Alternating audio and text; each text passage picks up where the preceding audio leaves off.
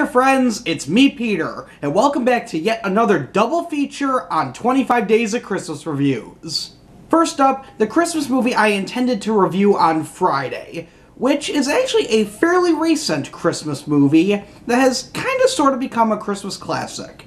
It came out 13 years ago during the holiday season, and I am of course talking about the British romantic comedy Love Actually. Love Actually follows an ensemble cast as they all go through the motions in the month leading up to Christmas. The movie starts out 5 weeks before the holiday, and then every week it picks up as you can see them as their lives evolve, getting closer to Christmas.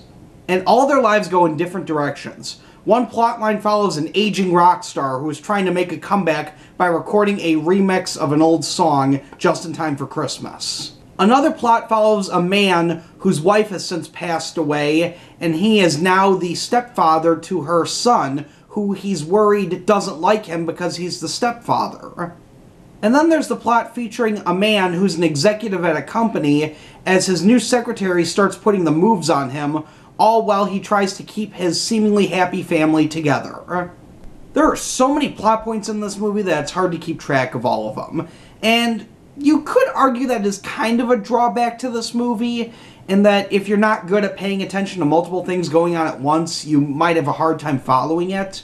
I was able to follow it pretty well. It took me a few times paying attention to who was who to get what exactly their plot was, but eventually I figured out everyone's respective plots and what went where and who went where and what was going on. Now, going into this movie, I wasn't quite sure what to expect since, well, I'm not a huge romantic comedy fan.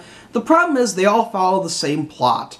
You know, it's always, someone's lovelorn, someone's brokenhearted, they meet someone, they kind of put the moves on each other, something happens to drive them apart, but you know in the end that they're going to get back together. And in a way, this movie kind of follows that plot, except it's kind of with multiple people, but they all don't have the same plot, and I mean, they all go in different directions with their individual stories. I will say, the movie was pretty funny. There were quite a few parts I found myself laughing, either because of the situation people were in, or because of something that was said. This movie also has an all-star cast, and when I say all-star cast, I'm not even kidding. Rowan Atkinson, Colin Firth, Bill Nye, Emma Thompson, Alan Rickman. They're all in this movie, and they all do a pretty good job. My personal favorite was Hugh Grant, who was playing the Prime Minister. The only drawback to Hugh Grant's character is that, well, he basically plays Hugh Grant, the awkward guy who's looking for romance. Is that every movie Hugh Grant is in? Can you think of a non-romantic comedy he's in? I can't think of one. I think that's all he does. And admittedly, the plot points move a bit too quickly.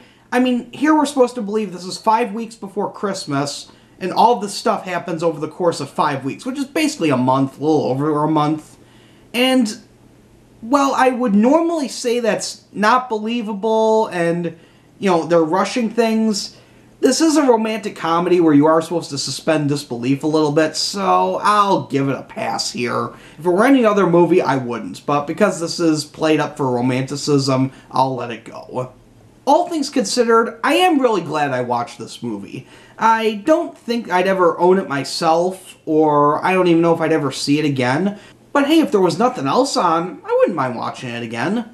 Overall, I give Love Actually a 4 out of 5. Thanks for watching my latest Christmas review, my friends. If you enjoyed it, be sure to give it a thumbs up. And if you'd like to see more Christmas reviews, simply click that subscribe button down below. And wait just a few moments for my very next Christmas review. Until then, this is Peter saying see you later.